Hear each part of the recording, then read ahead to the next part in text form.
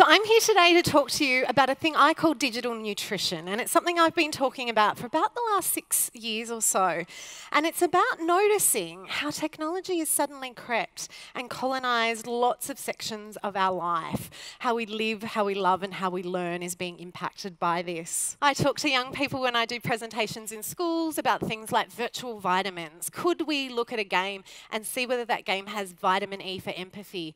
We have the opportunity to connect with people from different perspectives rather than just shooting everything that moves in front of us.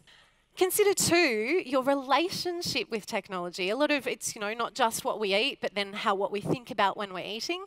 This is a meme from a couple of years ago called "Women Alone Laughing Eating Salad."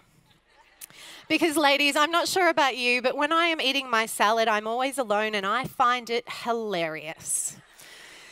Today I'm going to talk to you about something completely different, I guess, to maybe some of the things that you've been hearing about. And this is really around this notion of unplugging and digital detoxing and taking smartphones away and all of these sorts of issues that we're hearing, especially in this state, and young people around maybe some of the impacts of technology. And when I started this work about 10 years ago, I really was focused on young people and the impacts on kids of this digital saturation. Increasingly, the conversation has moved to us as adults.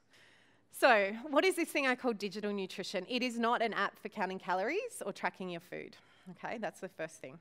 It's really just about using the analogy with food to overcome this obsession we have with screen time, especially with young people. You might have noticed that kids have screen time limits, but we as adults don't. Good evening and welcome to this special Vivid edition of Q&A. I'm Tony Jones, here to answer your questions tonight. The Chief Executive of the CSIRO, Larry Marshall. Cyber psychologist Jocelyn Brewer, who argues for a healthier relationship with technology. Rapper, musician and media entrepreneur Adam Briggs. The co-founder of Australian software giant Atlassian, Mike Cannon-Brookes, and broadcaster and actor Faustina Agoli. We're not going to sort of slow down the march of technology in a global level, but we can still choose to some extent what's allowed and not allowed in Australia. We're going to come back to that question a little later in more detail. Jocelyn, what do you think? We're talking freedom of the press, we're talking about the Orwellian nature of control. It sounds a lot like a Black Mirror episode. Yeah. Our next question comes from Tara Hodge. Jocelyn, your special subject. Yeah, I'm a mum of a 2-year-old as well, or a little girl as well, and I constantly am asked questions around how we have kind of a healthy relationship with technology, and we scroll more healthy habits, I guess, and more healthy hashtags. So some of the strategies that I really think we need to put into place is teaching media literacy and digital literacy so that young people understand that a lot of what shows up in your social media feed is not real life, and that real life is probably not that Instagrammable and not really something that we want to be looking at all the time. There's a lot of research that shows we can't have deep and meaningful relationships with 7,000 people, maybe 7. Who are the people that you can call when you're in a really tricky spot?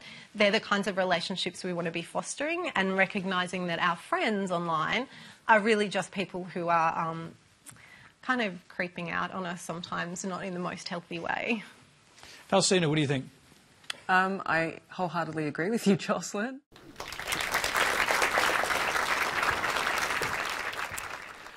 All right.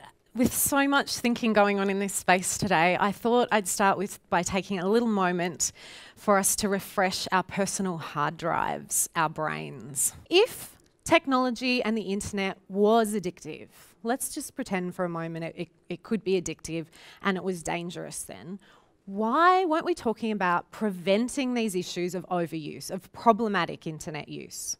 We know that fad diets and detoxes don't work in the long term. So this is why I flipped the conversation to digital nutrition, about it being a more positive and sustainable relationship with technology, just the same way we'd consider, hopefully, our relationship to food.